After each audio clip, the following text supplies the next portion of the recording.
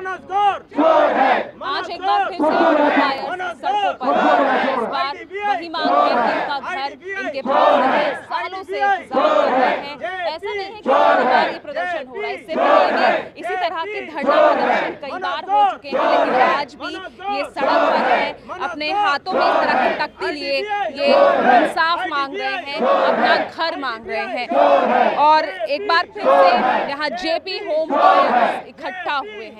इस बार JP home buyers के लिए ये विरोध प्रदर्शन हो रहा है। क्यों हो रहा है, क्यों अब तक इनके हाथ खाली है, आइए बात करते हैं। सबसे पहले मैम, मैं आपके पास आना चाहूँगी। एक महिला के लिए उसका घर उसका सपना होता है, आपकी जमा पूंजी सब उसमें लगी होती है, और उसके बाद भी जब इस तरह का रिटर्न आपको मिलता है तो कैसा लगता है? देखिए, हमें बहुत ख़राब लग रहा है। हम इतने फ्रस्ट्रेट हो चुके हैं। हमने अपनी लाइफ की पूरी सेविंग जेपी में लगा दी, अपना रिटायरमेंट का पैसा सारा लगा दिया। हम कितनी मुश्किल में हैं ये सिर्फ हम लोग जानते हैं, लेकिन इन लोगों को कोई फ़र्क नहीं पड़ता। ये अपने बड़े बड़े बंगलों में रह रहे हैं, उनको क्या पता कि एक आम आदमी की कितनी है। कितने बेचारे चले गए हैं हमारे साथी जो इस मकान की सिर्फ वेट करते करते। 10 साल हो गए, लेकिन मेरे फ्लैट का पता नहीं है। मेरे फ्लैट का बिल्कुल पता नहीं है। मेरा बेटा आज की डेट में ईएमआई भी दे रहा है और किराया भी दे रहा है और अपनी फैमिली का खर्चा भी उठा रहा है। 10 साल हो गए, लेकिन अब तक फ्लैट का पता ही नहीं है। वो फ्लैट अभी तक बना ही नहीं है। जिस मंजिल पे 30वीं मंजिल है फ्लैट, वो मंजिल उस टावर में बनी नहीं है अभी तक। मुझे मालूम नहीं है। मैंने 80% बताइए सर। सारे बिल्डर्स, जितने बड़े बड़े बिल्डर्स हैं, अमरपाली लें, यूनिटेक लें या और बिल्डर्स लें, सबके ऊपर पुलिस ने भी एक्शन ले लिया, गवर्नमेंट या स्टेट गवर्नमेंट की वजह से। सिर्फ अकेला जेपी बचा हुआ है, इसके ऊपर क्यों नहीं एक्शन हुआ था? जबकि कम से कम और नहीं तो 3000 लोगों ने साइन करके एफआईआर लिखवा रखी है। आज से 2 साल हो चुके हैं।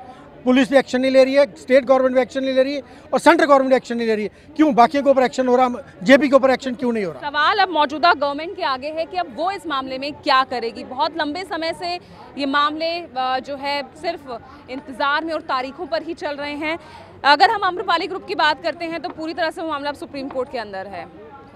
उसको लेकर जजमेंट्स भी आ रहे हैं। अब आप क्या सोच रहे हैं, क्या आपका अगला कदम होगा? जेपी और आम्रपाली में इतना डिफरेंस है कि आम्रपाली कंगाल हो चुकी है वो कंपनी। जेपी के पास इतना लैंड बैंक है और इतना प्रॉपर्टी है, आप यकीन नहीं मानेंगे कि जितना उनके पास लैंड बैंक और प्रॉपर्टी है उसको अगर वो डिस्पोज ऑफ करते हैं, उनको इंसॉल्वेंसी में जाने की ज़रूरत ही नहीं है।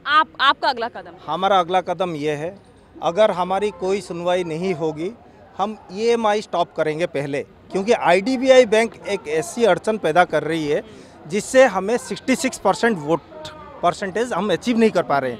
आप ये मान के चलिए कि मैं 2 फीट का हाइट कूद सकता हूँ और मेरे लिए बार 3 फीट में सेट कर रखा है, चाहे किसी भी कारणवश, तो मैं जंप नहीं कर सकता। मेरे को सपोर्ट चाहिए। सपोर्ट किससे मिलेगा?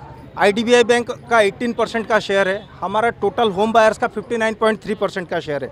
अगर ये दोनों क्लब हो जाते हैं हम 66% शेयर को अचीव कर पाते हैं। मगर आईडीबीआई बहुत चालाकी से हाँ तो भरते हैं मगर सपोर्ट नहीं करते हैं। आईडीबीआई बैंक अगर नहीं सपोर्ट करेगा, हम लोग 100% ईएमआई स्टॉप करने वाले हैं।